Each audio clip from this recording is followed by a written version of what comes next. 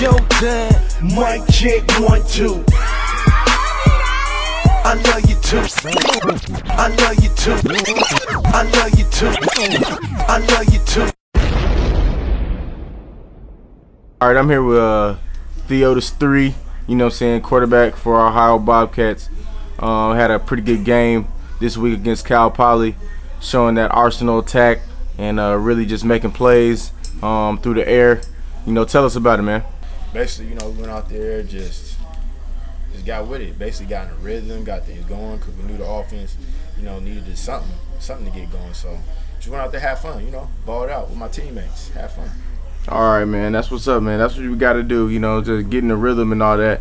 You know, talk to us about our different threats that we got. You know, everybody knows about TP, but really it's just, you know, people like my man Terrence McCray and Riley and other guys like that people don't know about, make us have like a real potent receiving core. Yes, just going down, just the receivers, just okay. Taylor Price, you know, he's fast, my go-to guy.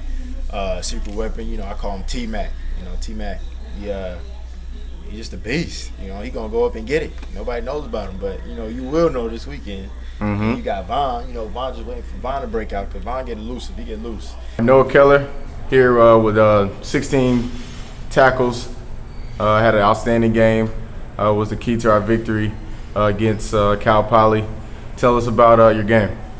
You know what? Just went well. It just seemed like I kept going out there, and they kept just running the ball right at me. And you know, coach just put us in a good place to like a favorable position. So our D line was doing a good job of eating up blocks. So it was definitely a lot easier. Yeah. Some of the challenges that came across last year when we played VMI triple option and things we did well to stop these guys. You know, last year I don't think our D-line played as heavy on the offensive linemen and didn't allow them to climb as easily.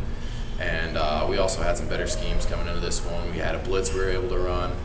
And we also just eliminated big plays. You know, we were making tackles when we needed to, you know. We only let a couple big plays pop on some, you know, reverses and whatnot, but that'll happen. Yeah, okay. Facing another run-heavy team like Tennessee, even though it's a different look, what are some of the keys to getting the victory this week?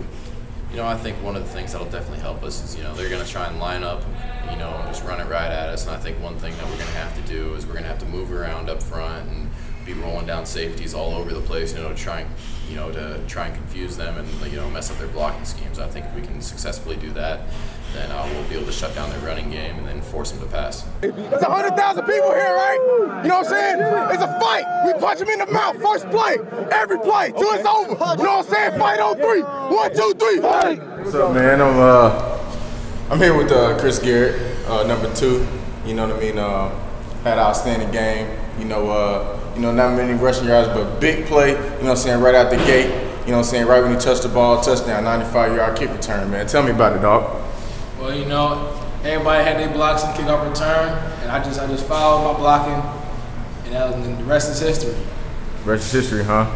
That's the motivation, man, every time, huh? When you get to the end zone, kickoff return? We practice it like that, you know. Everybody get to the end zone, so, you know, you practice it. You practice it, you got to do it in the game, so that's pretty much the focus point. Yes, sir. So talk to me about our rushing attack, man. We got to get better, man. What's our plan? You know, we just working in practice every day, just trying to do the small things, right? You know, linemen fitting on blocks, receivers blocking downfield, backs hitting the holes better. You know, it's a whole collective on the offense, you know. So we should just look forward to us having a better rushing attack. What's keys to getting the victory against Bowling Green offensively? Well, you know, obviously we got to move the ball.